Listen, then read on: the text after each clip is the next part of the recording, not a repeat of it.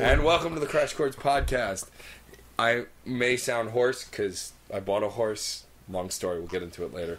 I was gonna make that joke, but it would have come out so much better than the way you pulled it off. You sound hoarse? Really? Yeah, you sound so bad right now. Let's not have a who sounds worse contest. Nobody likes that. Okay, I'm sorry. This is not my rebel.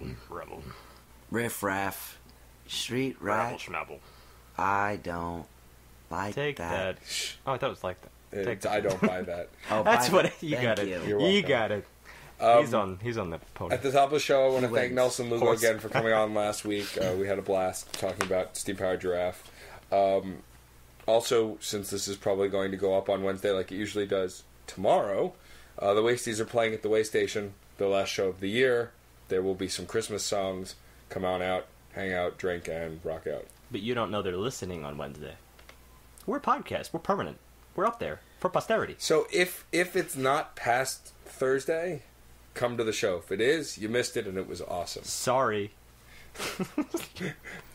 That should be a new segment. Got to be broad spectrum about this. Right, of course. The week after we plug something, we should just tell people how awesome it was. That and then Actually, if- a minor tangent. The comedian Paul F. Tompkins on his podcast got hell from listeners because he'd say it's nighttime on the internet. And people would be like, well, technically, it could be any time of the day. We can listen to it whenever. And he pretty much just... Yeah, that's basically what I did right there. I follow you. And then Paul F. Tompkins pretty much said, you know what, shut up, I don't care. I'm going to say it anyway, and continue to still do it's nighttime on the internet. I'm going to pretend I'm radio. So, originally, if you had listened last week, we had talked about how we were going to do Mumford & Sons' newest record, Babel. But something happened 3 days ago, which is actually very irregular. One of the more famous pop artists in this country, Beyoncé, released a new album overnight. I believe it went online on iTunes at midnight. 14 songs, 14 music videos, overnight. No publicity. It was released on her label, I believe, but not with the label. Like, it was just overnight album drop. It's perhaps not the first pop album, and I'm actually saying this in the vein of Pop Quiz, Yeah. It's a surprise album, there you are, that's ever been released. But the fact that they were able to hide, first of all, the fact that she's such a well-known star, so you'd think, of course, paparazzi are following her around to basically every single thing she does. On top of that, 14 music videos, which require a lot of production value. That's something that's even harder to hide than something that's going on behind studio doors. So all of that, it's kind of impressive. You'd figure she'd have her reasons for doing this. Yeah, well, That'll be found in the album content. Yeah, we'll get to that. But it's just, it was something kind of too good to pass up. Something like this, in a long time at least, I can't think of happening. And the fact that it with such a well-known artist and so many people talking about it, the buzz only over 3 days has been insane. So sales have already reached 500,000 at least. Well, she's a Billboard artist as it is. Yeah. So, of course, that kind of stunt is bound to reap some benefits, and it's going to be in the Billboard. That's not even a question. So that itself does not shock me. But the interesting thing is, I don't know that there's a physical album for this yet. I think it's only digital on iTunes, the only place it was released, because it's not on Spotify streaming. It wasn't released on streaming on iTunes, and you can't buy the tracks individually. Yeah, well, being the ass end of 2013, that in itself doesn't surprise me at all either. But it'll surprise me even less maybe in 5 years from now, as that gets more common and common. No, of course. It's just, for someone who usually sells so commercially, it's surprising that she released this way. That's all. And it's so down key. The whole concept behind the production and implementation. I got it out right? I have to see the rest of the context first. Of the album itself is just it kind of harkens back to the whole underground scene that really isn't underground anymore. That's kind of lost its way. Now underground is YouTube with 500,000 hits.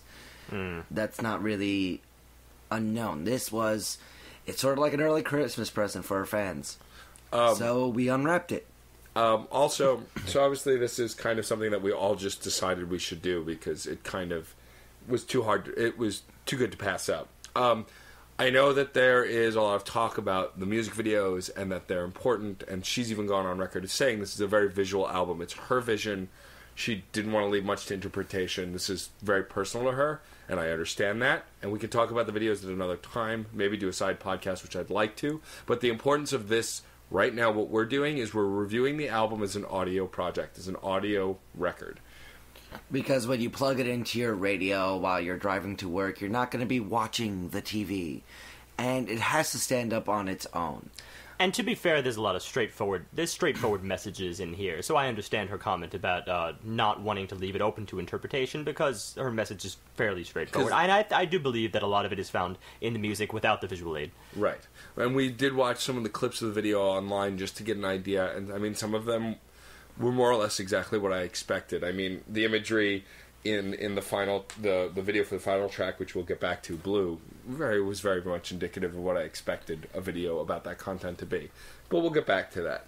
So we might as well sink our teeth into this brand new record by Beyoncé called Beyoncé. It's a self-titled record. It's also being nicknamed a visual album or the visual album because she did release 14 music videos, which is very uncommon. That is unprecedented, actually. Yeah, complete music video encompassing. I mean, that makes it a movie, more so. Pretty much. And the album starts with Pretty Hurts. Pretty Hurts is I found it to be a great way to start the album. This was a message song, very much a get empowered, stop relying on outside forces. The whole meaning behind it is really in your face, and she does a great job of really getting that across in lyrical work. What I did enjoy was the combination with some interesting mixing.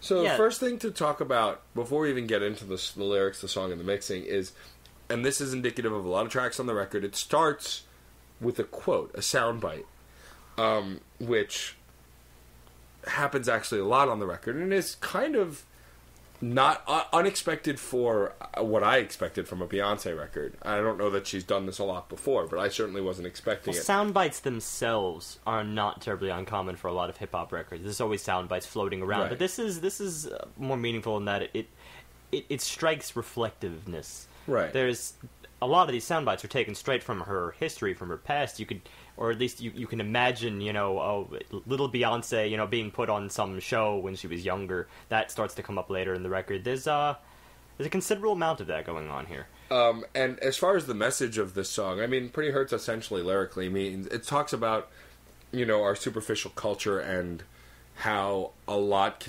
of people assume and rely on beauty when it shouldn't be always just face value. There's more to life than just what's pretty and what's not. That's Pretty Hurts. Hurtz. Yes. TS. Yeah. Not HERTZ. Digital transfer speed.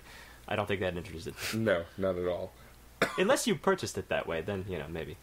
But definitely, I mean, I agree with John. I think it was a fairly strong opening track. I mean, there's nothing specific that made it a good intro as far as doing something revolutionary as an intro track. But that's not true. It did introduce something that became very prevalent in the album, and that was two things actually.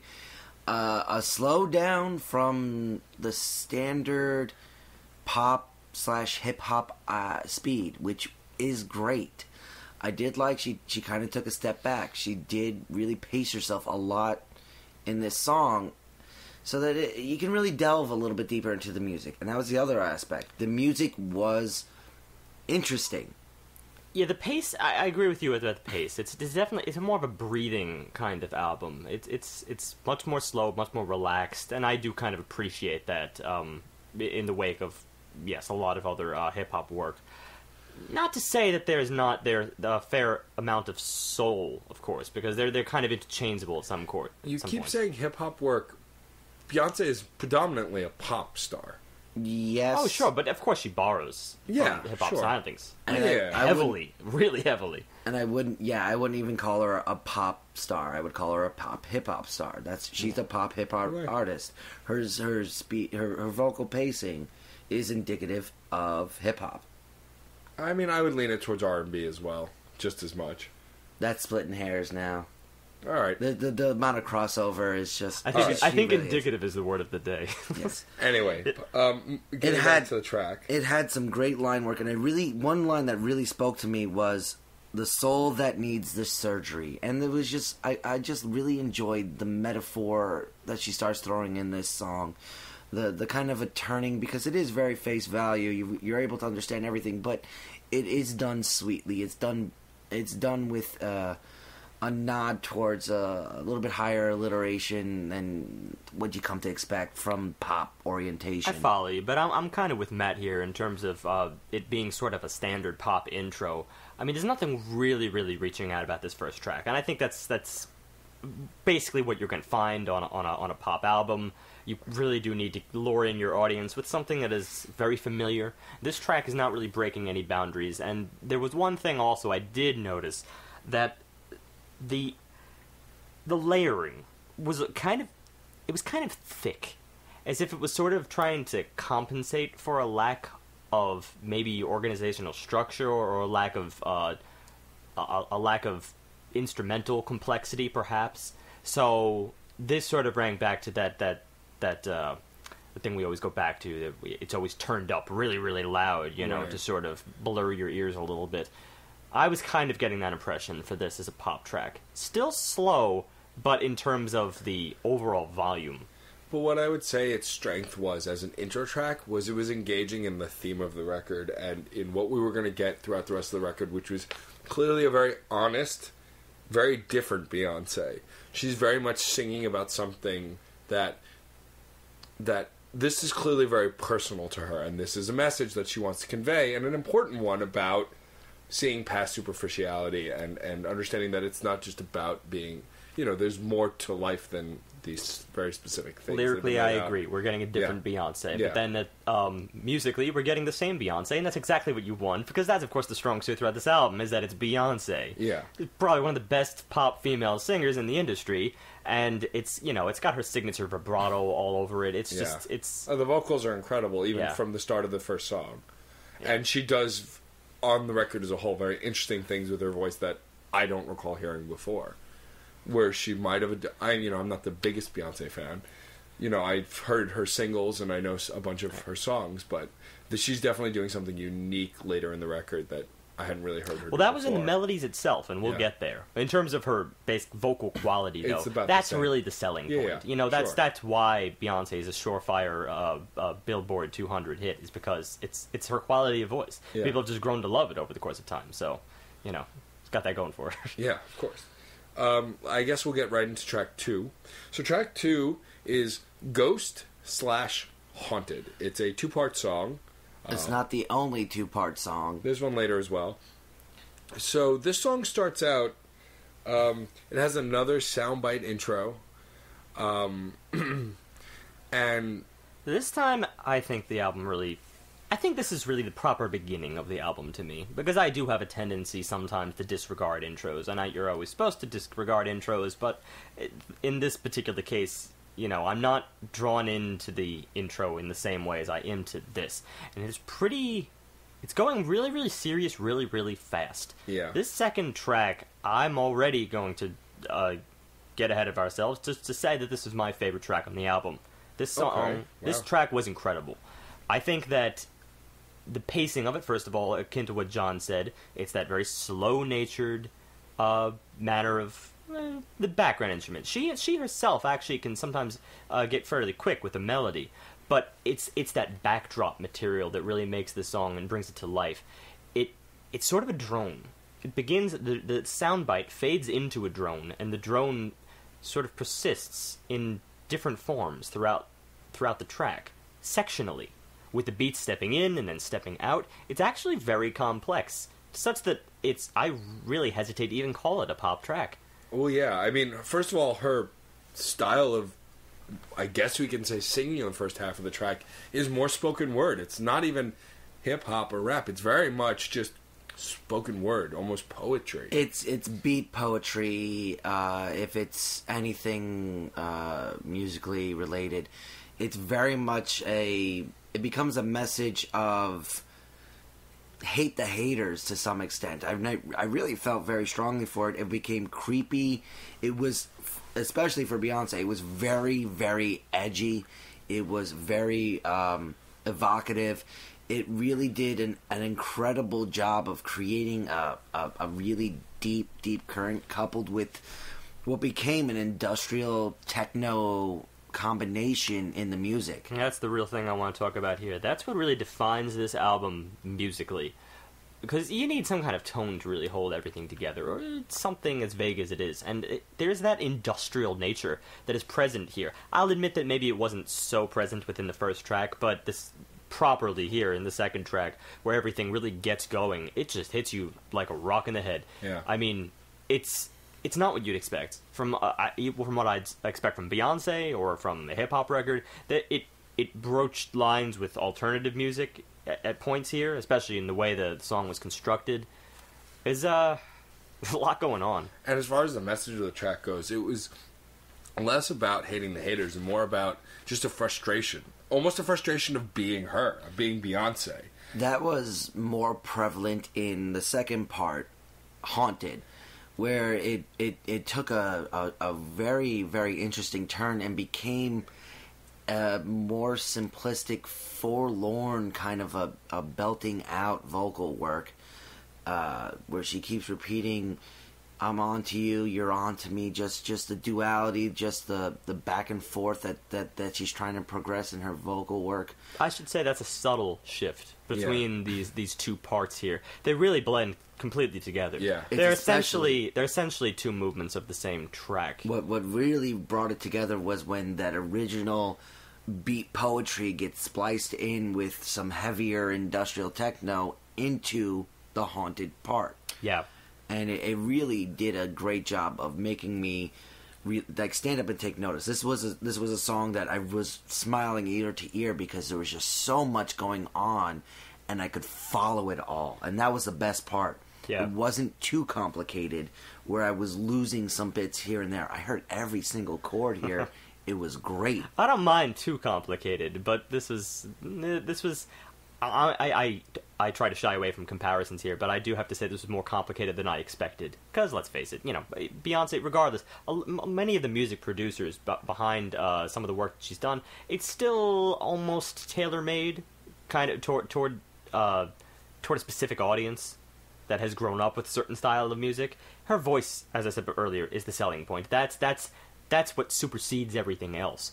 I often am not going to Beyonce for the music, for the sound engineering. It's not something that ever really struck me personally, but here it did. So yeah, that's this was shift incredible. in expectation. And it did say on the Wikipedia article for the record that she co-produced the entire record, but she worked with a paragraph of other producers, from Timberland to Justin Timberlake. Jay-Z helped, Boots. There was tons. Pharrell Williams also. Pharrell Williams.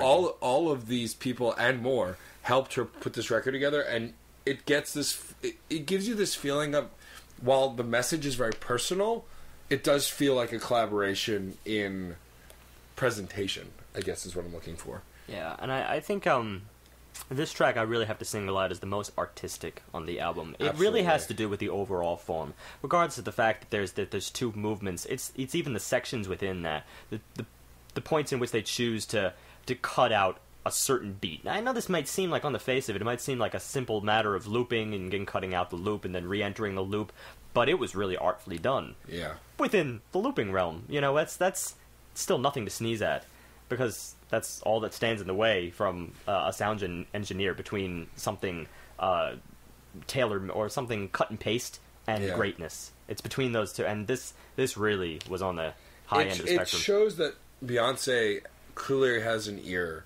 for something more than just putting out pop music. There are other layers, and this song was made to convey that. Yes, and I want to go back to something you said much earlier. You said this very early in the album. You had said that it sounds almost like there's a chip on her shoulder. Yeah. And it's something that I definitely heard early on. There's a frustration here, and especially with the construction of this track, the whole composition of it, I felt like it was her trying to break out of a boundary, sort of. Well, if she's been put in a box, perhaps. I mean, as artists do. And Message Pretty Hurts spoke to that, too. You know, very much, she's just another pretty face. It's not about anything else. And, you know, she's clearly writing this record from a place, and that's why I think some of the tracks that we might disagree on later stand up a little bit, is clearly she's making this record, and it's shown in the release. She didn't want the advertising. She didn't want the promotion. This is her record. This is her, and she put it out, you know? Yeah, it's got independence written all over it. All over it. Let's move on to track 3. So this is her first song where she works with someone else. She's working with her husband, Jay-Z. It's called Drunken Love, and it's featuring Jay-Z. I saw something in this track, and I don't know if you two saw it, and I didn't want to mention it till now. Drunken Love, I feel like during the song, the progression for me from beginning to end, I felt like she was getting drunk. And I'm going to explain it this way. Her voice undergoes a fairly dramatic change from the beginning, where it is very clear and beautiful. And by the end of the song, I love that she's starting to slur, that the music is starting to get a little bit off key, that she's starting to get into that whole repetition phase of drinking, where she's doing lines like, graining on the wood, graining, I'm swerving on that, swerving. I just love that, like, she's really showing full force the depth that she's going into here, the diving deep into the alcoholic beverage of love and just drinking it in. This is pulled back, this works with a really good pull-backing beat work. Almost like the tones are not being done full force, where they're kind of going just ending a fraction of a second too early, or being drawn back a little bit more, that I just found intriguing in this song. Well, I'm half with you here. There's certain things to note. For instance, I do think there's one thing to mention, especially in terms of vocal quality. I think that this track is the breakout track for her vocal skill, her personal virtuosity. I think that this is really where it really shines. At the same time, when it comes to the mixing, because you brought that up, I honestly have to say I thought it took a little bit of a backseat. Now, I that kind of coincides with what you described, that there was that pullback there, so as perhaps not to cloud the narrative in which she's telling, which I could almost detect a bit of a drunken spiral over the course of the track. Either way, I'm not so sure that there was that marriage between the mixing and her vocals as there was in Haunted. And that's the problem of coming off a track that you completely were immersed in. Well, and also I think, though, a part of that might have been intentional, the fact that there wasn't that complete marriage. That disparity was kind of, if to suggest slipping away from reality as you go. Yeah, and I follow. And also, I mean, I just thought it was done very well. You clearly get this narrative of being so in love. You're drunk on the love of this other person. You're no longer thinking clearly. You're no longer really able to go from point A to point B in your life, because everything gets blurry. Things are starting to become askew. By the end of this song, I'm really feeling that. I'm really enjoying how that idea is meshing up in the portrayal of the music and the portrayal of her vocals. Yeah, but I didn't get that in the music. I didn't get that the music was blurring. Aside from there simply being a disconnect, that's not enough for me. I need a little bit more than a disconnect. Maybe the music could have been a little bit, well, I'm not going to make suggestions here, but it was just, it didn't feel drunk to me. That's why I'm not quite buying it. It's okay.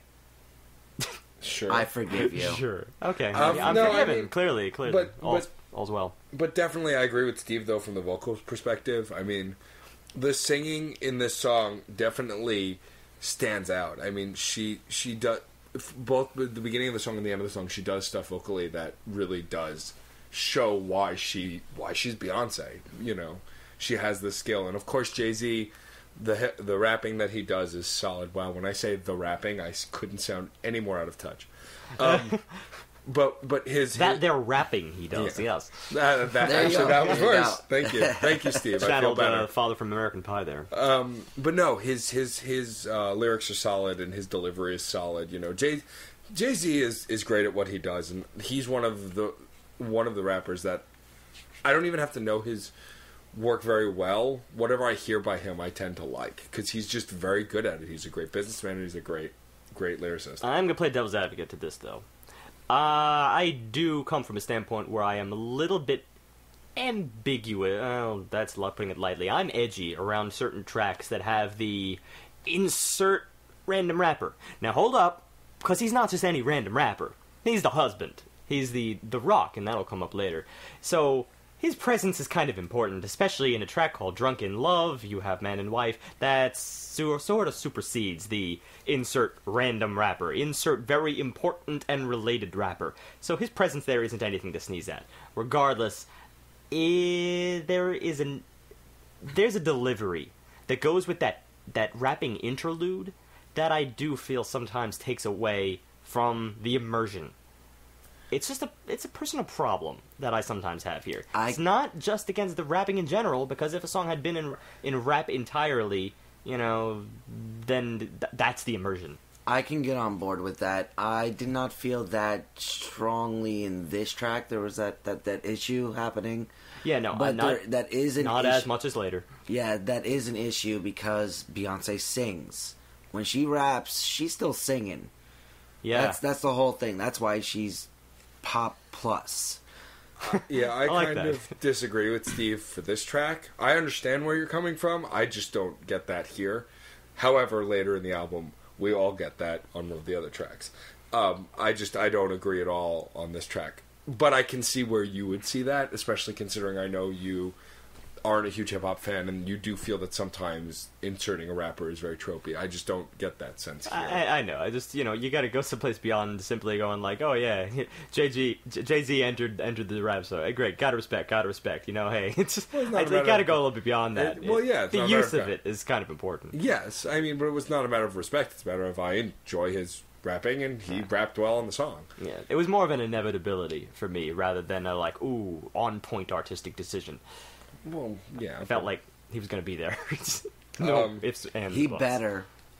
There you are. This is another song though that furthers my chip on the shoulder theory, because it's a very aggressive love song. That Marks. right there. That's the word. Aggressive. Yeah, that actually describes a huge portion of this album. Yeah, and this song for sure. Like it's a very aggressive love song. It's still a love song, but just it's very much pushed. Considering some of the slower songs of this album, though, I'm going to curtail that word a little bit. I think you were more correct with the chip on your shoulder. There's frustration here, aggression. We have an extremely aggressive song. We have one. Next, one. Blow. Oh, blow. Even this. All right. Oh, blow. I would like to put out a little parental advisory at this point. We don't often have to do that, but there's really only one word to describe this song, if you were to boil it down to one word. Explicit. Yeah. This song is very much and very clearly an instructional on how to go down on a woman, from the woman's perspective. More or less. There's a little more to it than that, but it's very much that. I can joke and say I was taking notes, but it's very... But that would be seedy. The whole thing is, it's very thinly veiled, explicit content, and I think, just from my perspective, at this point in my life, I'm really done with this overly explicit content. It really felt kind of hollow to me, the way it was being portrayed. To be honest, I really just don't know how to take this, other than saying I did not enjoy it. Okay, I'm gonna be equally curmudgeonly here. I don't want to be, because here's the rub. This is an incredibly catchy song. Really, really goddamn catchy. Like, it's almost unavoidable. There's that funk bass in there. You're immediately dropped into the 70s, and I mean like the best of the 70s, the best that ever came out of the funk industry, in sort of, yes, a repetitive riff, but what a great riff. I was thoroughly immersed in the music here, such that I almost kind of wanted to avoid the explicit nature of the lyrics. Not because I'm some kind of prude who doesn't, I don't need that in my music. It's not about that. It's about what else is really there. Apart from simply the catchy song, I guess, but I guess I needed more of a deeper message to go along with it. I mean, initially there was this level of what I thought was cleverness, but by the middle to the end of the song, it becomes... it's hard to not say she's not doing this just for shock value. And you don't honestly know, obviously... We're not in the same room as her. She's writing the song, but just on the surface, at least, it does seem very shock value. But I agree with Steve. I think the song is catchy. I mean, personally, the lyrics aren't enough to deter me. I do enjoy the song, but it can seem a little aggressive in its sexuality. I could see people singing along, going, turn that cherry, turn that cherry. I just don't want to see 14-year-old girls who are going to be getting this album doing it. Yeah. That's another I didn't even thing. want to take it in that direction, but you make a good point, because that's, where this always has to go as well. What's your audience? How is this going to affect your audience? How is this going to affect the next generation? I'm sure there'll be a parental advisory on this album, so... And from Pretty Hurts... I'm a little hesitant. The next song, No Angel, and some of the later tracks really are just great. Like, to be honest, young girls should hear some of these songs. They really should. They do portray a great message, and it's Beyonce. They're going to listen. That's but a good something point. Like I don't understand Blow on the same album as this. Well, the great. I mean, I'll take it there since I know that there are fans of Beyonce who are much younger. I mean, my niece's one of her favorite songs is "Single Ladies," and the idea of her listening to a song like this makes me uncomfortable. For an adult who can handle their own sexuality, then it's your own personal preference on what to do with this song. Of course. But the idea that someone that young could hear a song... Now, obviously, it's not Beyonce's problem or fault. It's the parent. The parent, if they don't want a child to hear a song they're not supposed to hear, they should pay more attention to the music they're listening to. Yeah. So that has nothing to really do with anything. If you're Beyonce and you want to... That's why I was even hesitant to take it in this direction. I didn't want to take that stereotypical critic standpoint, like, young girls shouldn't hear this and whatnot. But I really want to keep this to the art of the song. Yeah. But that's something I'm going to start talking about in this album. I don't see how it connects with the previous work. See, me neither. I don't understand the story or the arc or the theme or what's being built upon here. It has some connection with Drunken Love, but it really just takes such a hard left turn at the corner of that street between love and lust that I don't know where it's going. I don't want to be coy, though, because I think Matt's raising his thing. I think I do know what the theme kind of is here. It's very much empowerment. Yeah, and there is that double standard. I'm sure there's a double standard in terms of, the...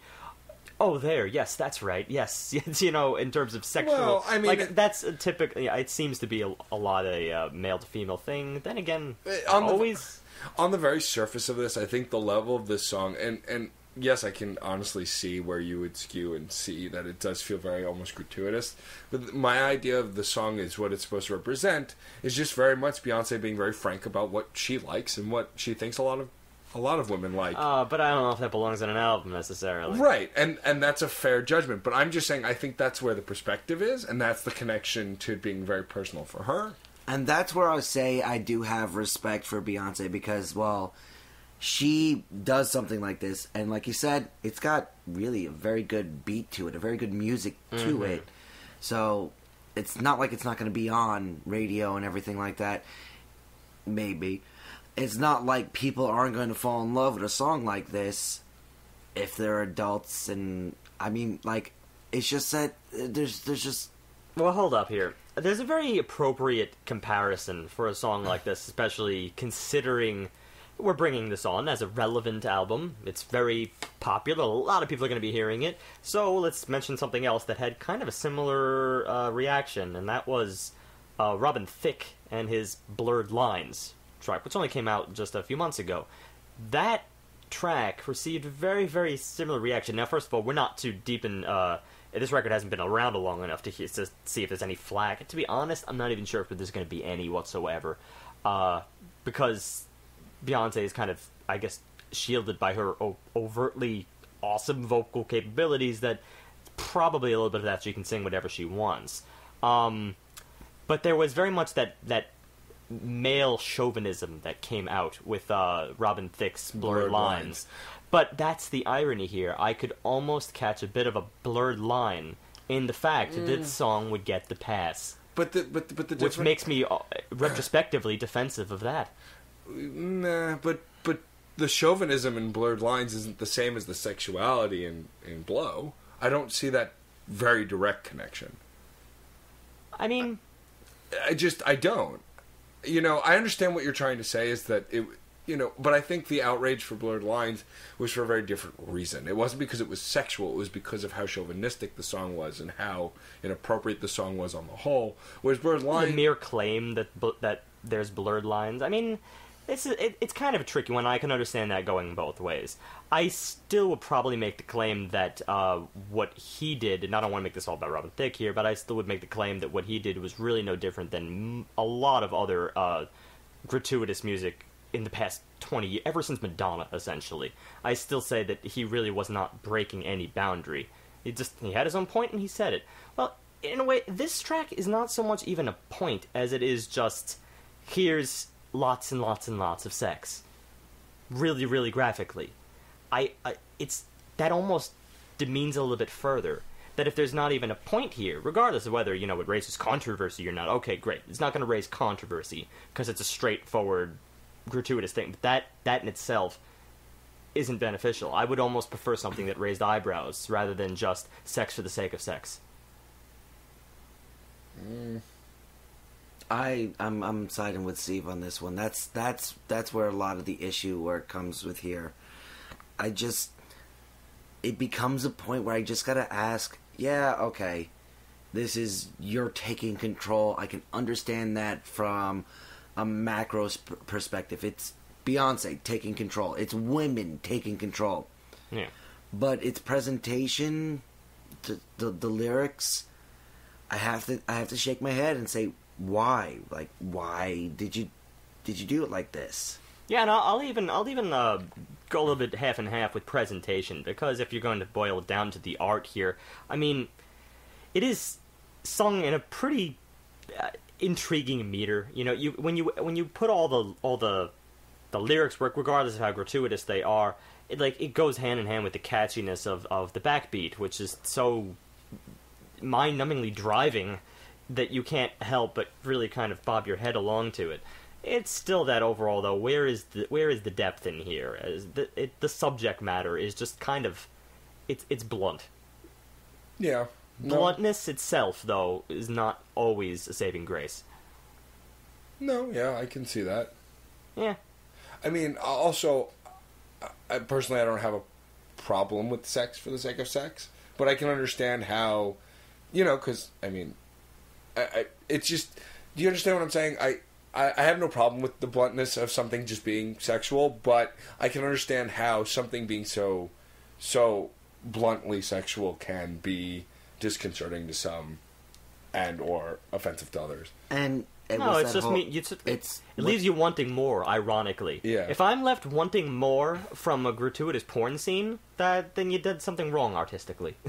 That's really the problem. Yeah, like no one looks at a porn film and says, "Ooh, that's high art." There are many, it has a use. Right. I feel like that. I don't want that in the middle of an album that has many other really pointed things here. I don't want to make this the entire topic of the album. No, and it's a whole. I mean, I can understand that more than anything else is the fact that it does seem incongruent to the rest of the record. Other than it's as personal, it could be as personal. Other than the personal empowerment and everything, but that's the extent of empowerment here. Is just that's how you do it. That's just not enough for me. Let's move on to the next track because I feel like we could keep going on this one. The next track is No Angel. This is a contender for my favorite. And the reason for this is Beyonce does an amazing job in the inflection of her voice. It was just in the her intro. Verses. It was also in the outro.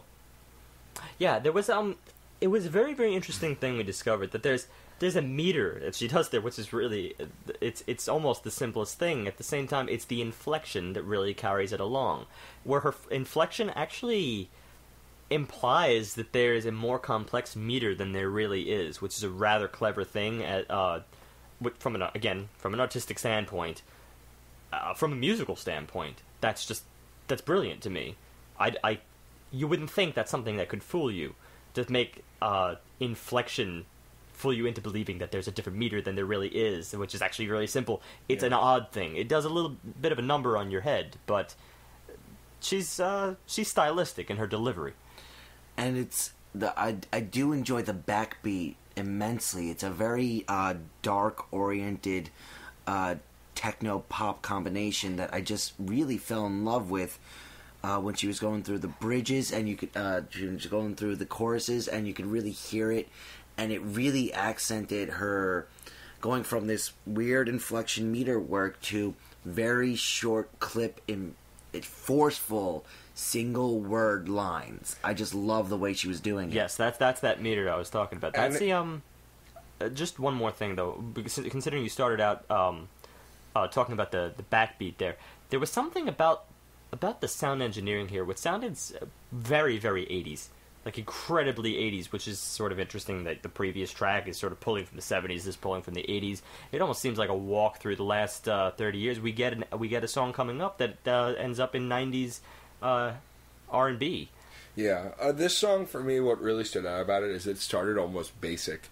You know, there wasn't a lot of layers to it was very much focused on this interesting meter of her voice. It was very much to showcase her voice.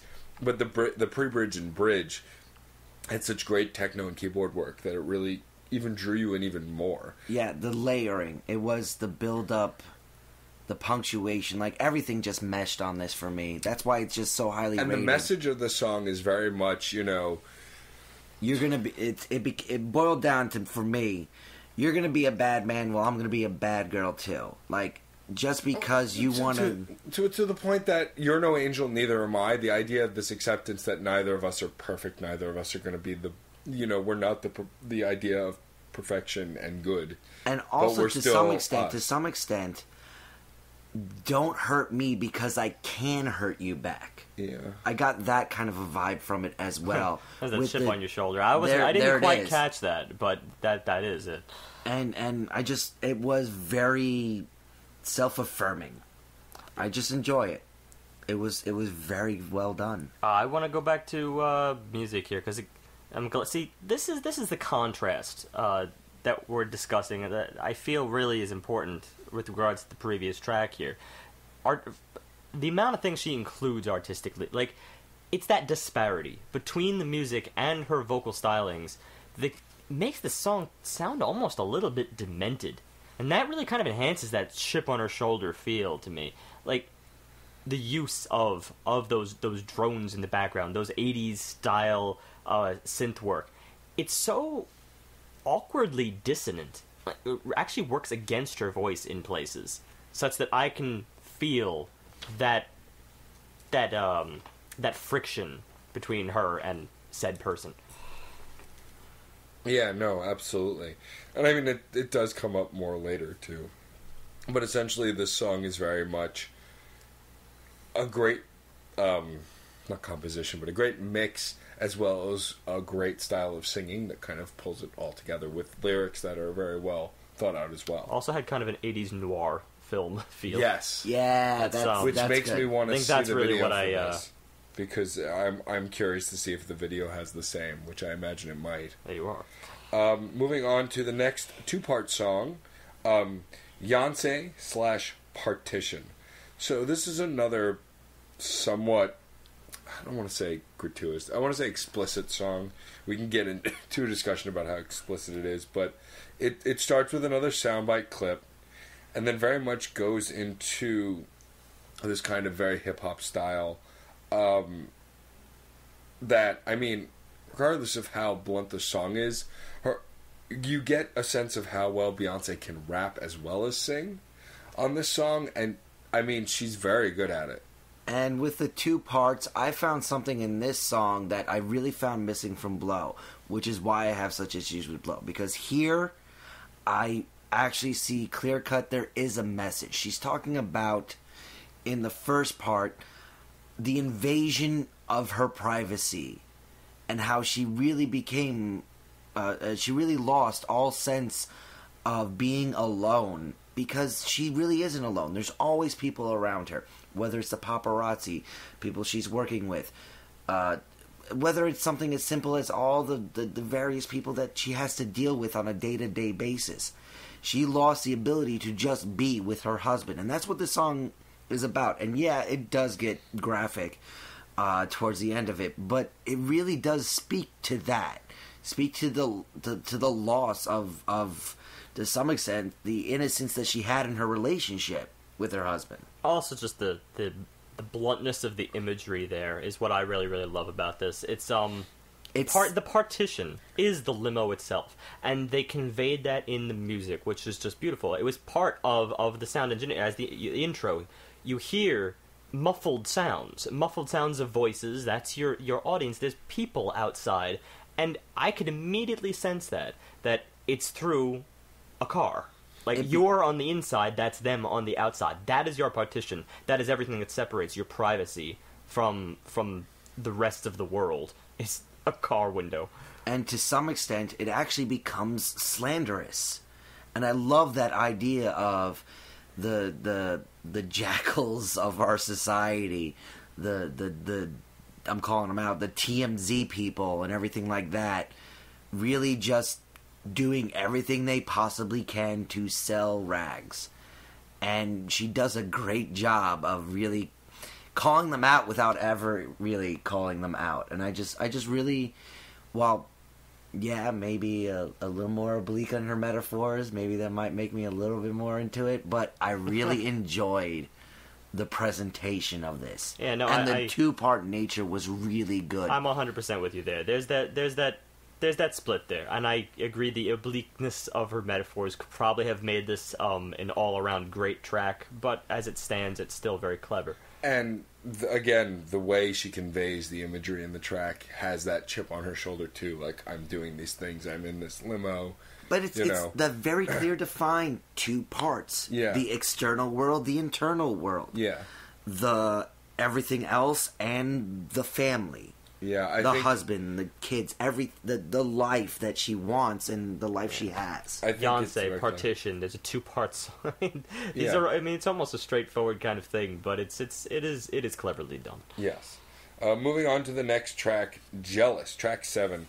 So, Jealous is the first track we really get on this record, besides maybe in sound anyway, Pretty Hurts, but Jealous is very much, has this feel of a very standard pop track. It's also only like 3 minutes and 30 seconds.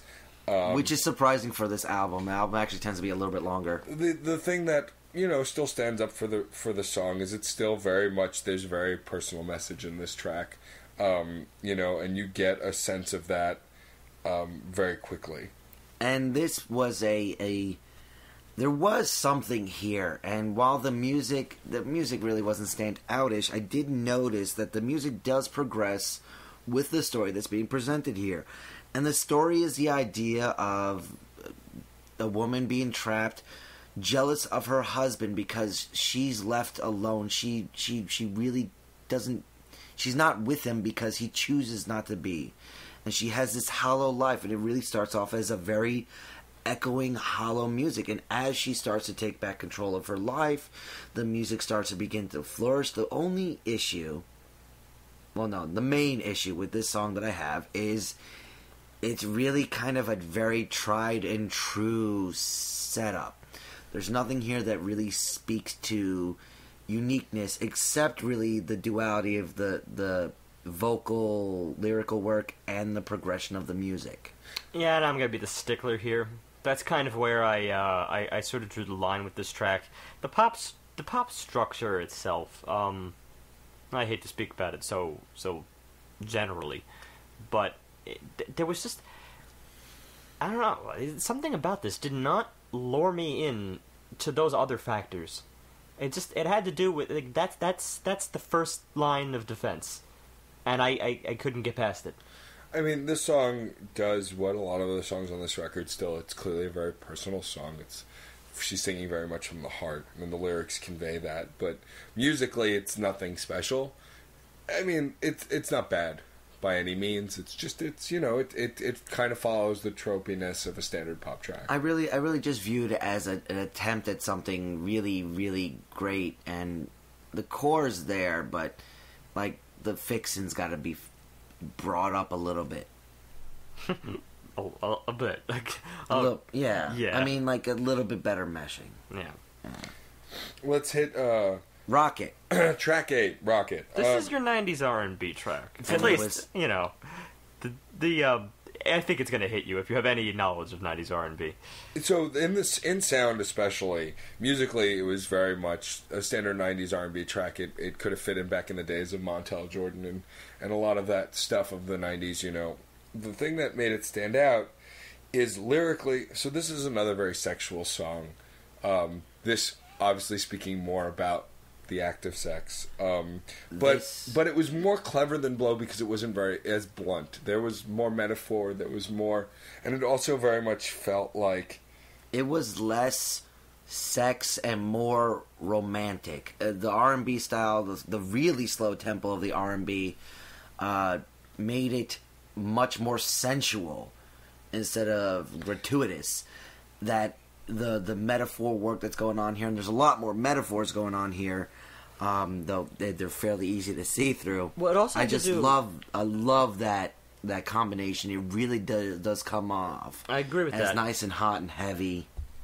The reason for that sensual nature, I think, is because of the background. There was the chorus. The chorus steps in. There was that call and response nature with the chorus, which is almost gospelish. Yeah. So, well, I don't know where I somehow connect gospel and sensual, but it was a very rousing. The duality between the two was rousing, so hence arousing, perhaps. I mean, I can definitely see that connection very easily. It does also speak to the theme of the album, where she's coming off and she's singing like she's the submissive of the relationship, but she takes a very controlling stance on what's going on here that I just see it also just perpetuating this theme work. I don't even get the submissive sense on this. She still sounds very much in control on this song. No, she speaks to like what her lover likes, what he likes her to do. Right. But she still has a firm hand on the tiller, so to speak. That just really it creates a good combination between the two. It's again one of those answers to Blow where I feel this is just pushing it in such a it's a mature direction. Her play on words here, yes, it is still fairly face value, but there is an attempt. There is really an attempt to be kind of playful with this, right? With this track, playful, I think, is the best way to describe it. You get that playful nature even in the sexuality of the song. I even got that in the meter of certain phrases here. Yeah. I'm proud of all of this bass. Let me put it in your face. Enter bass. It's pretty blunt in that regard. But that's musical comedy right there, as opposed to comedy with music. Yeah. That's using the music to your advantage to create a moment. Yeah, to create a moment of a little ha. That's been done since like classical age, and I still like to see it. Not often done anymore, but it's still done. Yeah, one other thing here is just that there were very impressive sections in this song, in terms of chordally speaking. I really wanted to be immersed in certain sections, and definitely it did work. I started to notice that this was the theme throughout most of the album here. There would be moments in the mixing that can sort of change your mood on a dime. Just in terms of one chord shift to the next, which again is fairly abnormal, I think, for a lot of her previous music. Normally, it's pick a mood, pick a good mood, and stick with it, right? And ride with it and make it the best mood you can possibly make it. This album as a whole is definitely playing more with an ups and downs. There are a range of emotions in this album, for sure. Absolutely. Yeah, it's almost schizophrenic, but right, to a very, very clever degree. Yeah, like it's accentuated in the music itself. Yeah, which also very much makes it feel that much more personal because it's kind of emotionally you're not always in A or B. Sometimes you jump from A to B and then hit Z. Well, it also speaks to the nature of intercourse I was just gonna say that. And That is- that sort of there's always that cusp and those points where things kind of slow down or speed up or stop or get too hard or too soft. You took the words right out of my mouth. That was really right. It became sex music and not porn music or anything like that. It became You said the it best musical earlier. equivalency. This is the song for making love, as Yeah. opposed to just raw sex on a plate. This is a really, really cleverly done track, and it's as I said. Whereas those ups and downs tend to be used throughout the album here to change various forms of mood, it was really cleverly used in this particular track for that specific purpose, for that explicit or expressed purpose. Yes. Let's hit the next track, which is Mine, M-I-N-E, Mine, featuring Drake. We alluded to this track earlier when we were talking about the Jay-Z featured track. It's a piano. It starts as this piano ballad. It's kind of got this soul-searching feel, this struggle, but the problem with it is that it seems so. So invested in this, man. Well, the problem is so Beyonce, as always, her voice sounds very, is beautiful and she draws you in. But the problem is it's interrupted by these moments with Drake, and I mean Drake's not bad rapper as far as I know. He's very acclaimed. A lot of people like him. He's in the pop stratosphere, but he's a rapper. But No, his but you styles, said it. This his is the styles moment. and vocals really don't match. His This lyrics, is the moment I described earlier with regards to Jay-Z making an entrance. Well, that I could have given a pass, but this really just this is my stereotype here. This is the prime example of a rapper sort of stepping his foot in the middle of a track, which just pulls me away from the story completely. Well, the problem is that again, Beyonce sounds so sincere in what she's singing, and then Drake does not. Drake is He just sounds like he's standing in the record studio. He's there. He's at a microphone right now. I don't want to listen to a track and simply picture that. That's really poor imagery as far as I'm concerned, if I see the actual production at play, because it's such a tropish thing. It's featured rapper, featured artist. It's full of featured everybody. I'm just let the song be the song. And while what Beyonce is singing is the introspective, being forced apart because they have so much going on in their lives between her and Jay-Z and the back and the forth and all that issues, Drake comes off as kind of conceited. I can't be with you, girl. I mean, you ain't good enough for me. I ain't good enough for you. Or it really comes off as kind of conceited. Loses that introspective nature. Loses that deeper trying for a meaning. And just comes off as kind of campy. It does come off as campy, although I will buy that perhaps that's useful as a duality there, where if you're trying to show the opposite side of something, as an artist, she is speaking her inner feelings, of course, and just as you said with regards to Jay-Z, if the duality she wants to express is not that of a mutual affection, maybe it's kind of on point that Jay-Z is not in this particular track, because you would simply take him out of the equation and insert random guy, insert what any guy would say in that position. Basically the stereotype that she's conveying. So Drake does kind of serve that purpose. I'll give it that much credit. I still say that it didn't work from a musical perspective. But if it's intentional, then I could see why she might have done that. Yeah, but that's a abstract thing. It doesn't work with the music too well. There's not really that much more to say about this track. It's well, lyrically, that's the other thing here. I mean, I don't know. Her whole shtick is love, heartbreak, sex, love, loss, heartbreak. So I want to like this track in a little bit of a deeper sense, to sort of make a greater point about any one of those things, which at this point in the album I'm starting to realize is a little bit sporadic. Sometimes, great, on point, perfect, way to spin a long-existing theme that could probably be spinned any number of ways. And then other times it's just a little bit weak. It's very much the word itself. It's right. Either the love, or the heartbreak, or the loss, and merely that. So, I'm looking for that deeper level here, and it's just, she's sort of throwing me a loop in terms of whether she's going to go full force or not. Right. And it kind of gets perpetuated in the next song, XO. I did enjoy that nice intro, but then it sort of became, once again, a little campy for me. It didn't really feel to be deep. I've got to disagree. XO, I agree that it was kind of from a sound and music perspective, it was kind of another very standard sounding pop song.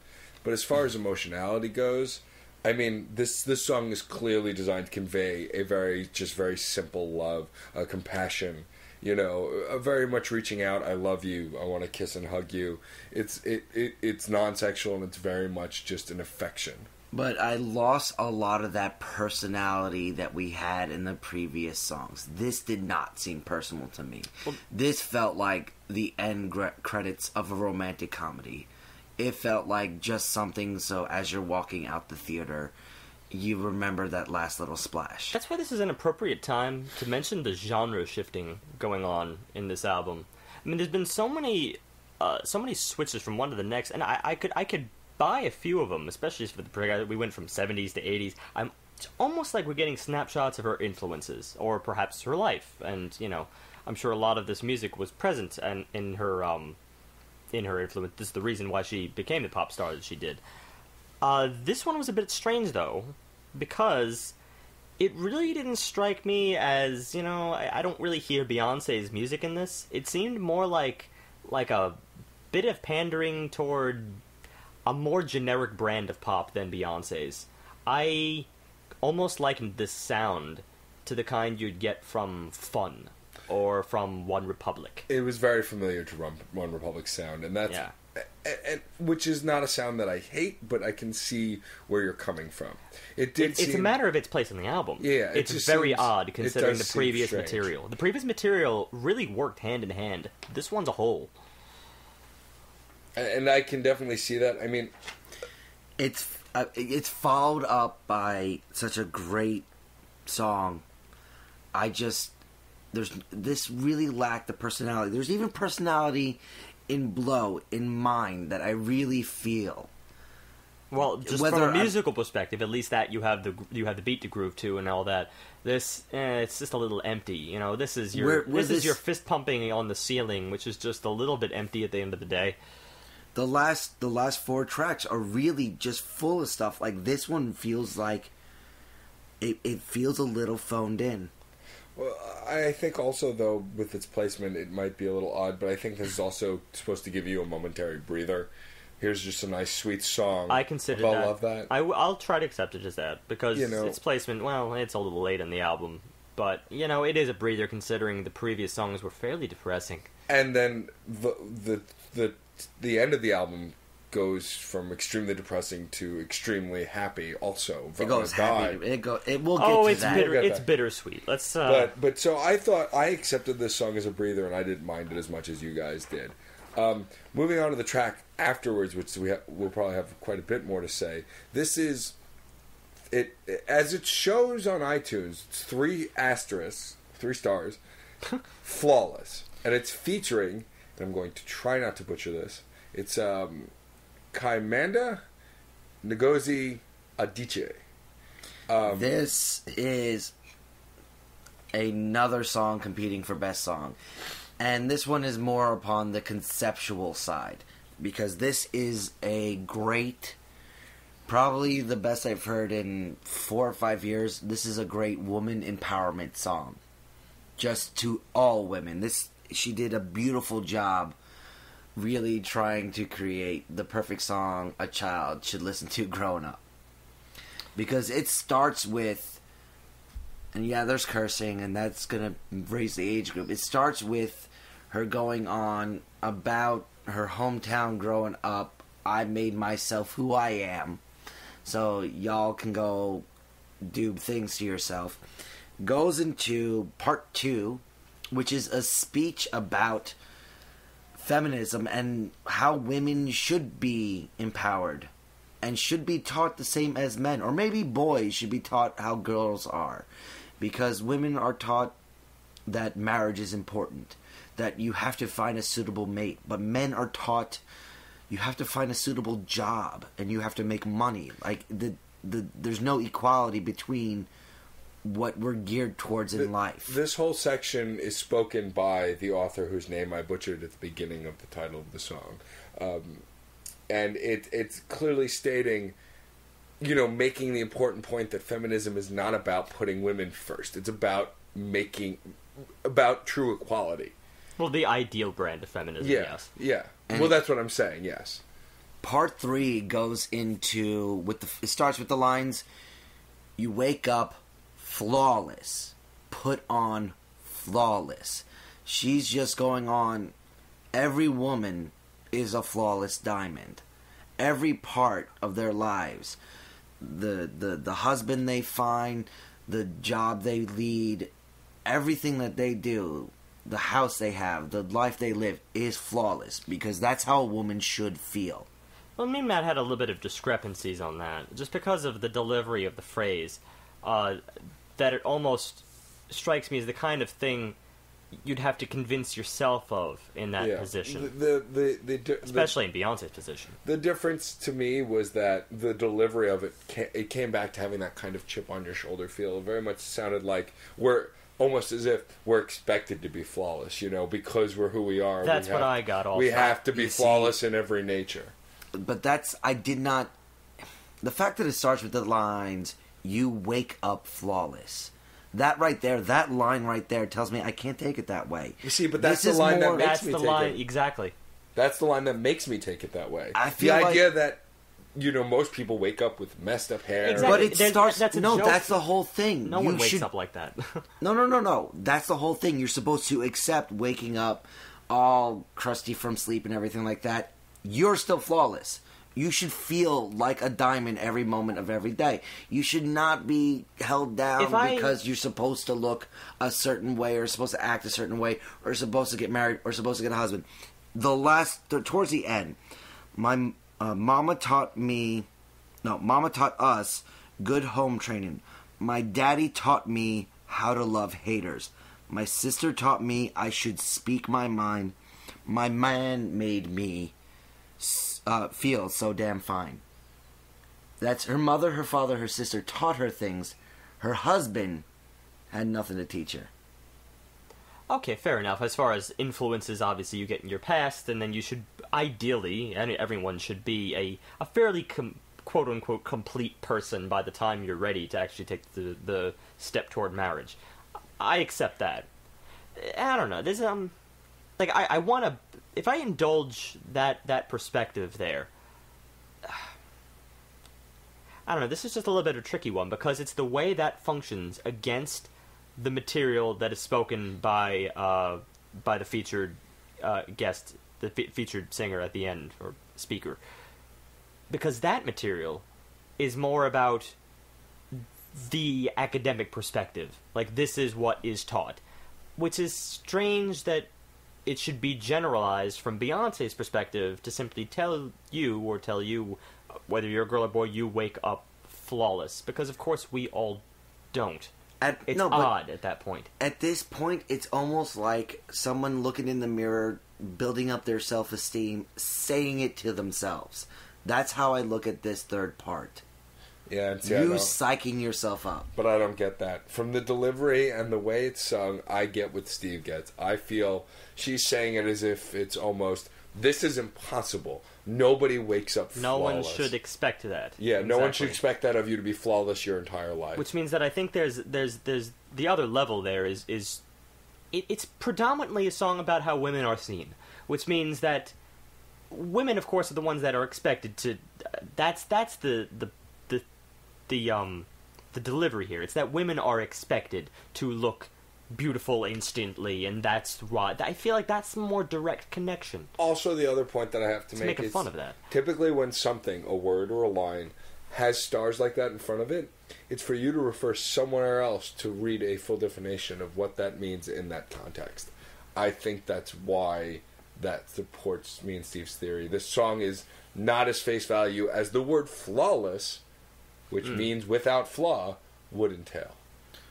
I think, in the end, this is probably flawless, period, or quote-unquote flawless. Yeah. And this is actually going to be a good point to talk for our later segment after the album, because we're going to get into why we're having some of these discrepancies.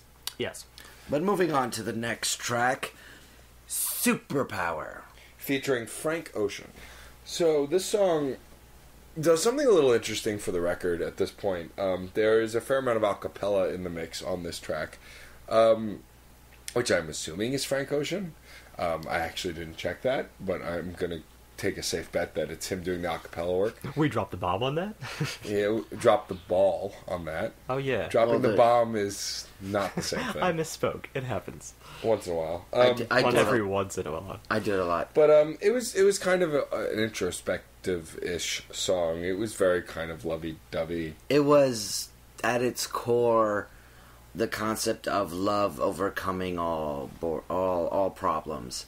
It really was talking about Beyonce and Jay-Z now together it's tough love. It can withstand getting hit, withstand pressure, pain. It can keep going. I'll give it this. I yet again was engaged with the background music. It was kind of ethereal, I'd say.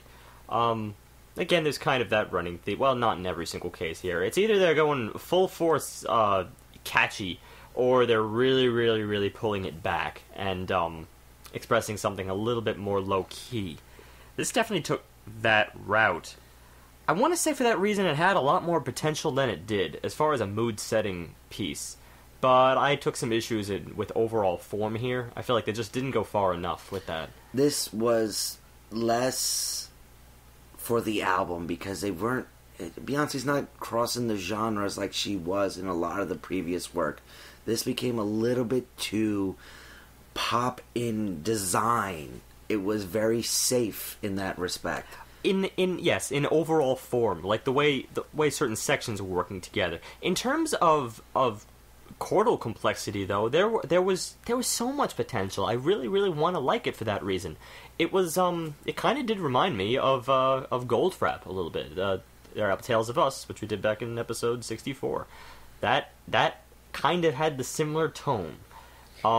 In terms of a very... And actually, when you consider some of the theme work on that album, in terms of, love, loss, and yes, there was a little bit of empowerment there and everything, I could kind of understand her taking that route with musical tone. Yeah. But, I don't know. This song just seemed to be missing something. Like, I had trouble putting my finger on it, but I just wasn't as engaged in this song as in other tracks. It wasn't bad per se, but there was something missing. It was the fact that those chord changes implied there to be direction and progression where there just wasn't any. Yeah. And it was coupled by Beyonce's beautiful voice with really just good lyrics. Nothing special, nothing to write home about. It got the point across, but it really didn't have any of the illusions we got in some of the previous tracks, or any of the really frank nature we got in the previous tracks. Yeah. And that was a little bit of a disappointment. Yeah, I don't want to be too on the surface with this, but it is hard for me to get past a couple of things. Well, first of all, again, background music, absolutely gorgeous. Want to really, really stress that, because it could have been such a great selling point for this track, over even most of the tracks in the album. I think some of the background mixing here was really stellar, especially in certain moments where it really, really piqued my interest. But the big thing here, I think, was actually the acapella, the do, all that. I don't know. It didn't really blend. It was a little off to broken, me. Yeah. Especially, it worked against that background music. Ethereal doesn't really work with acapella. I think it was trying to do some sort of a heartbeat idea. Didn't quite come across enough for that. Fair enough. This song seemed a little disjointed, but all in all, it was an okay track. Just nothing to really write home about. And speaking of writing home, so track 13, Heaven. As friends of mine who are future guests to come on the show, Kim and Sage say, it hit me right in the feels. This song is a very sad track. It's essentially about Beyonce's miscarriage with her unborn child. And before even knowing that, I was in love with the beautiful sadness in this song, and to be honest, I got nothing to say. This is just heart-wrenching pain. It's in a beautiful, almost cathartic presentation. Certainly must have been cathartic for her. Yeah. It's almost a strange choice to use, the considering theme word choice, but well, it might also be cathartic for someone who's going through the same thing. That's true. I will say a little bit about this track, because this goes back to what I'm really harping on here. That's marriage of music and lyrics, marriage of the two entities together. This was pretty clever, considering how incredibly simple it was. Just a single piano note, a melody that follows along just single notes at a time. That's a very strange thing to hear in the beginning of a piece, because it's a bold move. It's something so thinned down. You know, anyone could just, hammer out a couple notes with one finger on the piano, and it sort of is a nice signature as to how really low-key this track is. It's a profound kind of sadness. Like, that's all you can muster, is just lift a finger in order to play that sad soundtrack to your life during a crucial deprivating moment. But the outlook, the line, heaven couldn't wait, and the repetition of heaven couldn't wait for you was just so heart-wrenching, and shows not necessarily moving on, but just acceptance. Yeah, and acceptance and understanding. Where what's fair and what's not doesn't come into play, but just this acceptance of this happened, and this is why. It's when I think of something that is related to faith and religion, this is the kind of song I think of, where this is something. This is. She's using her faith in what she believes to go on to move forward. And I would never fault anybody for that. Regardless of my beliefs, this is a beautiful sentiment and a bittersweet song.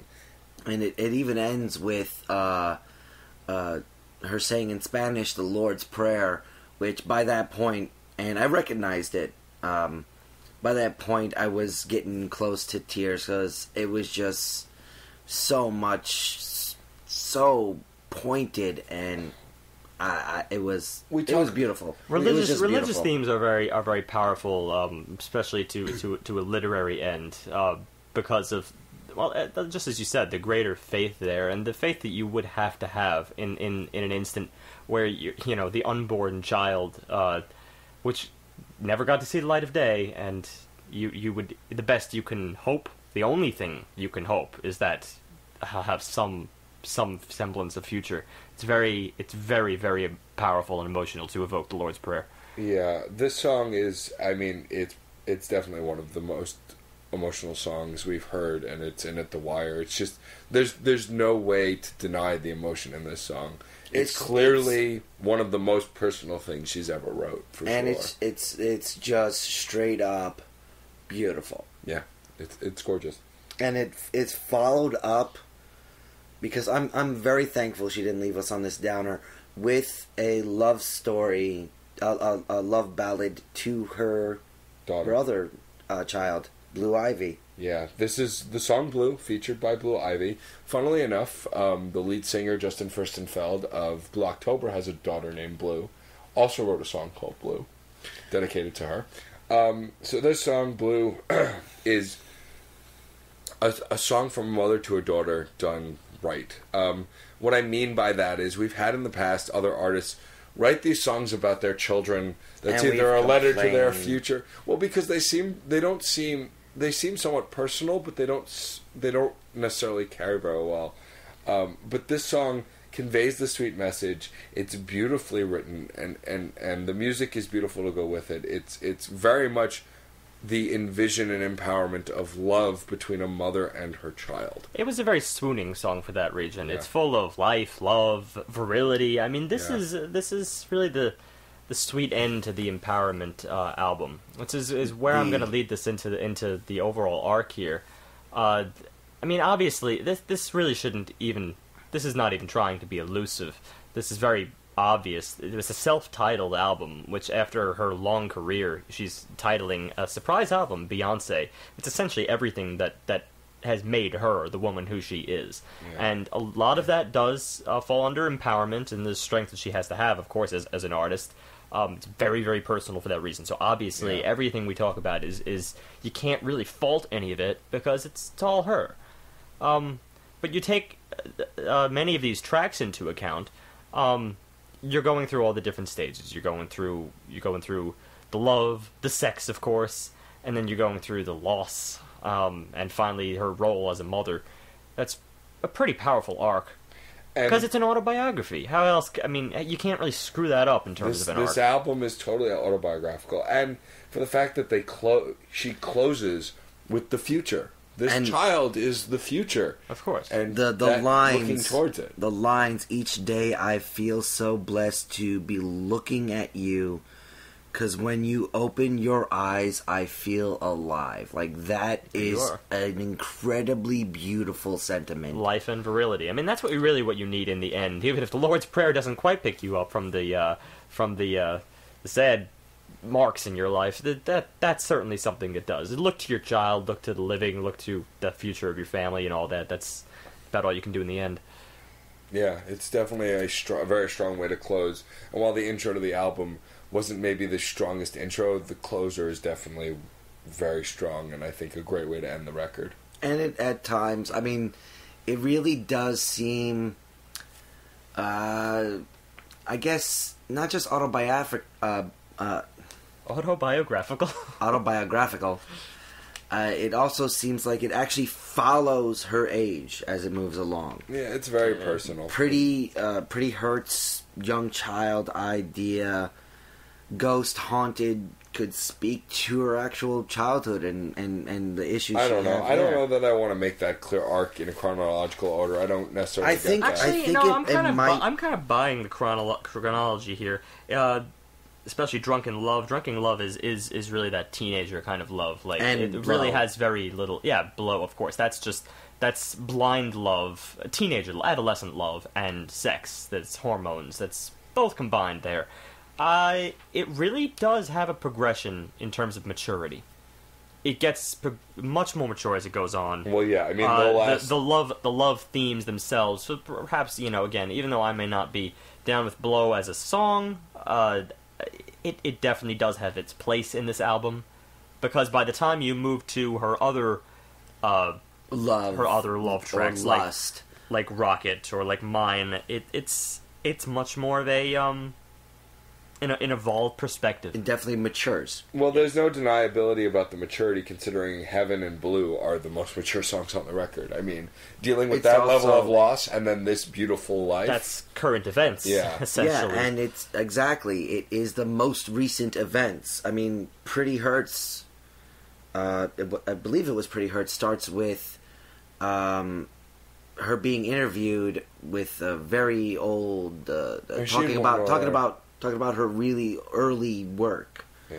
Her being discovered as a child. Ghost Haunted, I believe, started with like her receiving an award when she was a child. Yeah. I mean, it really does undergo that progression. And for that, and I guess I'll start the wrap up. This is a really an amazing album. To be frank, it really is an amazing album.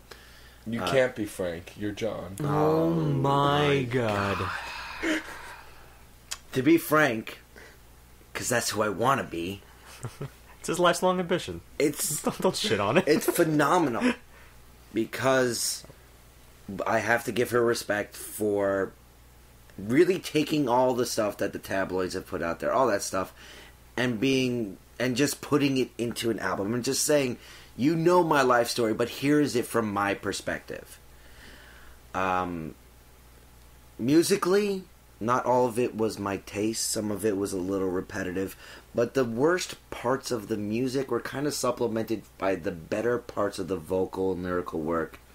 And to some extent, vice versa. The most interesting musical work kind of had just okay lyrical and, well, yeah, good to great to awesome Beyoncé singing, but it's I expect that. I can't even say that's an allure at this point. It's Beyonce. It better be awesome. Who wouldn't expect it? Theme is great. The arc is solid. It's through and through. And honestly, when we were listening to Ghost Haunted, I was telling Matt I need my own copy of this album because I don't like pop. I really don't like pop, but I really want to hear this again. This is something I kind of want to sit on again. For that reason, for all the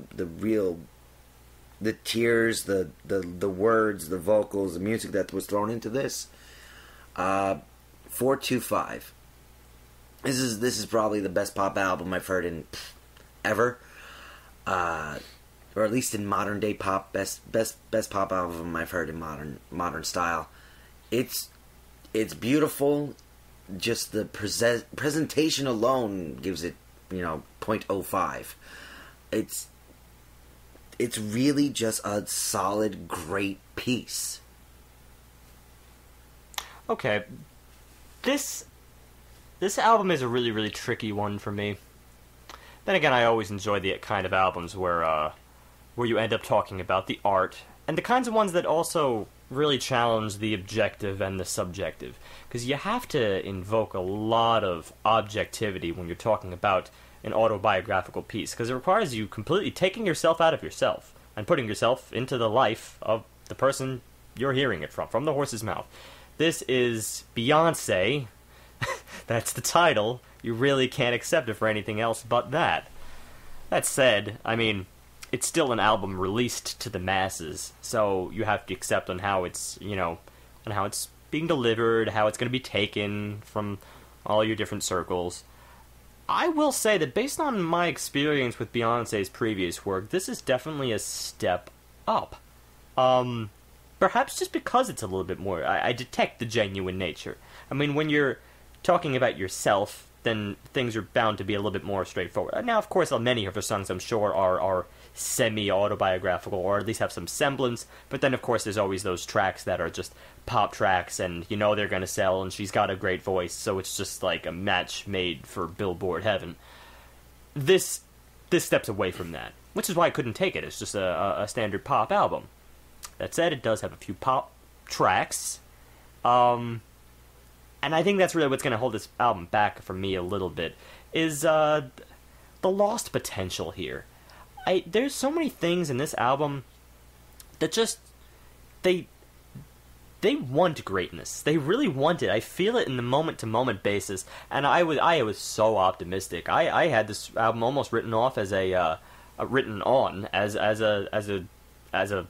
high 4-star album based on track 2 because of how alluring that track Haunted was. It really was just, it was. It's a really tricky one to describe. It's a journey in of itself, but it's a dark, dark journey. You go from one segment to the next, and I'm never quite sure where it's going to go. At the same time, each and every transition, it was the first track I've heard in quite a long time, where every transition seemed perfectly natural. From a sound engineering perspective, that's somewhat masterful, considering very often when you're working with a loop machine, as many pop tracks do, it's very easy to fall into the trap of, bring back the chorus on a dime, regardless of whether it worked with the previous section, but we're running short on time here, so being a pop track, we kind of got to cut to the chase and go big, go fast. That was the problem with the intro, but Haunted did it beautifully. There were many tracks that were over 5 minutes on this record. They took their time with... Oh, for sure they took their time, but even so, within that, there were many other tracks apart from Haunted. That is the big exception here. Apart from Haunted, there were many tracks which tended to play the safe route for their entirety.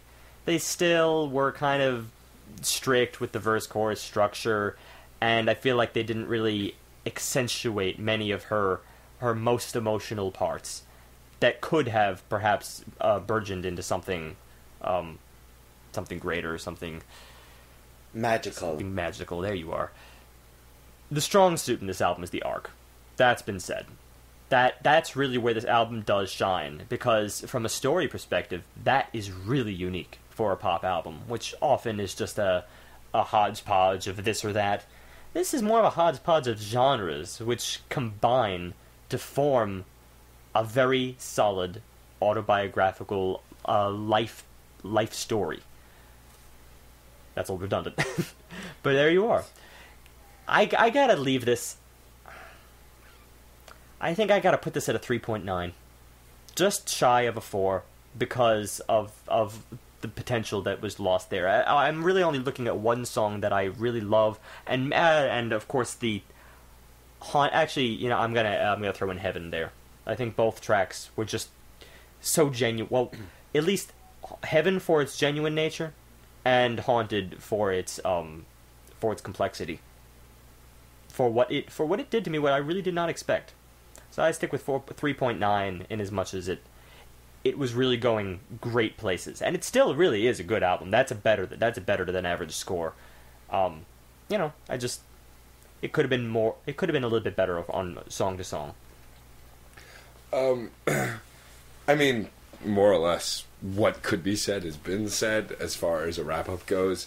This album, though, I mean, emotionally, in just about every song. No, I'll say, yeah, even the ones that I didn't love as much. Just about every song, except maybe Superhero, which felt a little empty to me. But just about every other, or Superpower, rather. Every other song, I got some semblance of something. Beyoncé was putting out an emotion, and I felt it. It was very clear, whether it was from the chip on her shoulder, the aggressive drunk love song, to the sincere love, to the sex, the raw sex, to the more passionate sex. I mean, it's all there. There's emotion from start to finish on this record. It's a bleeding heart. She opened a vein to write this record, and of course, towards the end, Heaven and Blue clearly portray that, because those songs are so undeniably personal, completely and undeniably personal. So, I mean, from an emotional level, this song is one of the more emotional albums we've definitely reviewed. That said, from a lyric standpoint, there was a lot of cleverness. There was some stuff that was a little less clever than others. From a music standpoint, a good chunk of it was completely unlike what I expected. Knowing her previous work. A good chunk of it was probably light years ahead of the pop nomiker. And the fact that she released this... Sure. The fact that she released this as a surprise, with no promotion, with 14 music videos to go along with it, which I'm now going to go out of my way to watch after this. It's incredible what she's doing here. And if this is the future of Beyonce, and this is where she's taking her career, I can't wait to see what she does next. I'm so excited, because she could be the next definable pop star. I mean, she already is. Yeah, that's already, She is, but it could be remember we were talking about that next level of pop and what the hell that could be? In the direction she's going, she might be able to find that next step where the genre is going as popular music goes. That's true. I disagree slightly with Steve. I think it is worthy of a 4+. I think, I understand where your rating falls, but for me, especially for an emotional standpoint, there are many moments on this album where I felt I related and felt what she was going through, even though it was a very personal story. So for me, this is a 4-5. Wow. I'm putting it up there because there were very few tracks that I didn't like. I liked to loved most of this record. And as far as an emotional standpoint goes, Heaven, I was very shy of bawling just because it's so sad and just so personal. There's no doubt. Heaven and Haunted, to me, are gems. Yeah. For two completely different reasons. Yes. It's just many of the other tracks broached one of those reasons. One of those two reasons. Those are the two opposite ends of the spectrum. And the rest of the tracks, I feel like, were working hand in hand to go toward one and toward the other. I really loved many of the messages of empowerment in there. There really are. It is. Some of it was a little bit repetitive, a little bit. I don't want to say outdated. That's the wrong word, because it's a never dying message. But it is familiar. Familiar, yeah. There's only so many ways you can say certain. There's only so many ways you can say the word empowerment. So on a buy it, forget it. Okay, you like pop, buy it. You'll love this. If you like Never know. anything, It might be too deep for people who just eat up pop, actually. if you like Beyonce's if you like a single one of her songs, buy this. There you are. And I would actually make this a listen to everybody else, even the death metal fans, because I can't say this enough. I don't like pop, and I'm gonna be listening to this. And you know what? That's something. This is your weekly Steve revises his rating segment. I am going to push it up for one elephant in the room here. Her vocal style. I mean, she's just such a damn good singer. She's Beyonce. She's Beyonce. She's Beyonce. Yeah, there's that. And she's as good here as she ever was, if not even a little better, because of the interesting styles in which she was singing, regardless of just her singing ability. So, 4. 4. There you are. What, John? And now I want to move on to something you said earlier. I said something earlier? Yes, and Oh, God. I'm trying to remember it. You said that she was sort of, maybe this is the way forward, maybe this is the new thing, and I kind of only see this as like a one-shot deal. I cannot see her actually trying to take this depth as the next step in pop. And the reason for that is we haven't even mentioned the videos in an hour. There's a lot of videos for it. This is really meant to be just watched and heard at the same time. We're taking some creative liberties with this review here. I mean, what we do is we're an audio podcast. We want to make sure it stands up to your ears. This album you bought with videos. That's a major component here. And I'm sure it might be worse. It might be better. I expect it might actually be full-fledged movie style by the time you watch it with all the videos. But video is a weird component to have with music. It's not a component for videos to have music, but it's weird the other way around. I can only speculate the kind of video that would be out for Blow. And there is one. We know there's one. It's just weird to say that the visual stuff is an accessory for the auditorial pieces, because that's not the norm by any stretch. I mean, there's always been, since the late 80s, music videos, or mid-80s, late 80s, whatever. 70s. Late 70s. Late 70s, okay.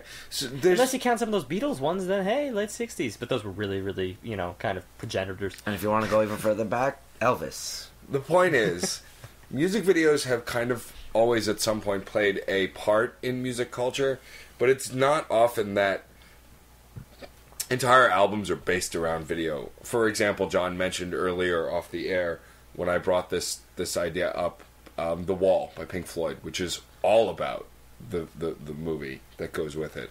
But was it released simultaneously? No, it wasn't. Neither was another old piece, Yellow Submarine. These had the videos done afterwards. Same for Help. Movie came out afterwards, but after a very short period of time of the video being released, the albums themselves became intrinsically linked to these videos. Yes and no, but this is very, very interesting, because you mentioned The Wall, and my experience of The Wall was never watching the film. Believe it or not, I've never seen the film. Maybe I've seen like clips of it here and there. I think I know the general artistic style of it, but I would beg to differ that they're intrinsically linked. I think The Wall itself was conceived as such a visual style of music that it's really more of a play. You could almost kind of imagine it being a play, which easily, works on an album. They used to record plays and put them on vinyl back in the day. And that's a great point, because when Pink Floyd was performing this album, they would routinely build a wall in front of the band, and throughout the show have little skits and break through the wall. It was actually a big thing and became almost a performance piece. Yeah, see, there you are. So this could very well be a first as far as a simultaneous album released with music videos accompaniment. Well, it depends on how you look at it.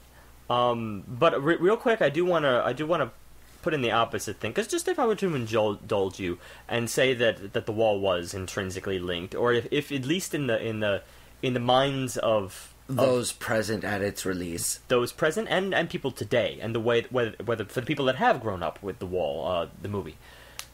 If you take that they were intrinsically released, then you have to come up with the opposite, which is something that really you could take as a concept album, because on the face of it, you could say that a concept album lends itself to a visual medium, automatically.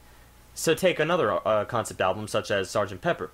Sgt. Pepper, you do have visual things that come to mind in the album, because some things are just, for the benefit of Mr. Kite. You're at the circus here. It is a very fanciful show. There are lots of very visual elements in that album, and yet the only thing that really did live up to the album, well, no, the only thing that tried to ever live up to the album was the movie Sgt. Pepper, which is somewhat of a travesty hodgepodge of a film, where you bring in so many random actors, and it never really filled out any cohesive storyline. It felt like it was trying to apply meaning where there was none, because it is an album first and foremost, and that's where visuals really don't blend. Right. I think that it's kind of a case-by-case basis. Interjection, I recommend that everyone watch the movie Sgt. Pepper. It's hilarious, but that's from a Mystery Science Theater perspective, which I'll just not touch. Yes, that's not our gig for sure. No, I see what you mean, and I definitely get that. I think that, again, though, what's most attractive to Beyonce is that it was released overnight with the same amount of music videos to accompany the same amount of songs, which I don't know any other artist ever doing. Well, Green Day's American Idiot, which is a lot of people hailed as like a resurgence of the concept album, speaking to Steve's relationship to Sgt. Pepper, they did a series of between 4 and 6 videos that were all actually linked. They had the similar or the same characters, and if you watch them back to back to back, it actually was a single progressing storyline. And the whole album was designed around a single progressing storyline. Listening to front to back, each song's different, but there are a lot of heavy theme work done in there. So that's actually why it's my favorite Green Day album. So similar to the way Beyonce stated in her preview, her interview, that it's really not interpretive. She doesn't mean this album to be interpretive. She means it to be very face value because it is her. Yeah. And that's sort of the similar to what you're describing, with Green Day never really intended anything other than what was there. Yeah. You have a storyline, that's it. Yes, you can interpret within that, but there is something set. It's not a matter of... The videos themselves are very artistic and interpretive by themselves. Yeah, it's not a matter of dissection. They're kind of weird, kind of a little bit off the wall. But Beyonce actually did say it very well in one of her interviews. This album... Well, no. When she sings, she has a visual idea of what she's singing about. That's actually why she did this album the way she did it. She made the videos because she wanted to show everybody what she saw when the words left her mouth. Right. And that's actually a very interesting concept. The idea that these are... You don't know that every artist, when they write a song, they visualize something as well. The fact that for every song she wrote for this record, she had a clear vision is very interesting. Yeah, I do want to... There's an interesting distinction here between a visual album or a visual medium that is meant to go with music. I feel like we're being a little too specific with that, because of course if you were to just take that generally, then there's so many other things that match it. For instance, musical theater itself. No, I know. That, of course, is music that's meant to be built around it. This is just kind of an interesting middle ground that she found. Yeah. I mean, I'm not speaking to that, because obviously soundtracks to movies and all that stuff falls But in that case, it's a visual component that has an auditory component added on. Yeah. And we've... talking about these albums, they were auditory pieces that had visual components added on. This really is, to speak what Storm said earlier, it's kind of a new idea. I don't think it can really be done and perpetuated too much But this was not one or the other. This wasn't a chicken or an egg kind of a situation. This album really was unique in that it was designed to be both from the inception, which is very, very different. Well, Everything had to match up at the same time. Well, that's the thing. Are these videos intended to be played chronologically in the same way that the album is meant? Yep. Yep. Yeah, there Yes, you are. they are. So there's your movie. Yeah, this is probably from the clips I saw. It's a combination of music video plus home movies. It looks very interesting. Right. Definitely something we'll have to check out and speak to in the new year. I don't want to make it entirely speculative, but for sure when we're talking about music meeting the visual in a general sense, I feel like that concept was really it was started in the 60s in somewhat of a general way because of that whole psychedelic effect. Right. Well, that and the fact that people now own TVs very often, and there was one in almost every home by then. They were all over the place. So they could get away with it. Yeah. Well, I suppose that says about all, because we just wanted to sort of hash the concept here, which is definitely original. Yes. In itself. Before we move on to what we're doing next week, Steve, do you have another wonderful or hateful or questionable mail? You sound so excited. You covered all your bases right there. That's right. My tone is a general I'm sick tone, not a I'm disinterested tone. You're either going to love it or you're going to hate it, or you're just going to think it's okay. Well, let's see if they manage to go around you. Fantastic goods from you, man. I have understand your stuff previous to, and you are just too fantastic. I really like what you've acquired here, certainly like what you are stating, and the way in which you say it. You make it enjoyable, and you still care for it to keep it wise. I can't wait to read far more from you. This is actually a terrific website. By Schwarzbunte Engel. See, my problem with stuff like this is that they make a comment like this, but they post it on a picture, and it's like... It was on a picture, well, I can guarantee you it was. Yeah. Word choices are kind of messed up, but the whole thing is that it doesn't stick with one type of medium. It's trying to get the idea of we're producing goods by writing our podcast. It's just a weird comment. It's just weird. Yeah, I got you. Okay. I got you. All right. So I will dissect one line, though. I absolutely love that. I think that is perhaps the nicest thing that has ever been said to us by any spam. I really like what you've acquired here. Certainly like what you're stating, and the way in which you said it. I think they're covering all bases. You thought you were covering all bases by trying to guesswork here, but that's everything. Now, we could close up shop. We've done everything there is to do as Crash Chords. And that's a great way to end the new year. Now, so next week we have a present for you guys. It's a surprise. Tune in for that, and then of course we'll have a new episode, of course, on the day before New Year's as well. So right before we ring in the new year, we'll bring you our year in review like we always do. Next week, a special present. I want to say at the end of the show, also, I'll probably bring this up again in the new year. I really like how we've grown as a website, and I hope to keep growing. I appreciate what both of you guys have done for the podcast and for the website, and I'm thankful for the fans who listen, for those who share us on social media and put us and get us out there. And I'm thankful for the guests we've had on. We've had a lot of good guests this year. It has been a very good year of guests, and we already have some guests coming up for the new year scheduled coming up as well. We had a lot of good albums and a lot of greatly bad albums, so... You'll hear all of that come New Year's. Yes. So thank you. Our year-end review. And be prepared. Be prepared. That almost... Never mind. That's like a warning. Yeah. That's fine. Like caution. It's fine. Please do not do this at home. We're going to tell you what we really think now, after all these episodes. On that note, music is life, and life is good.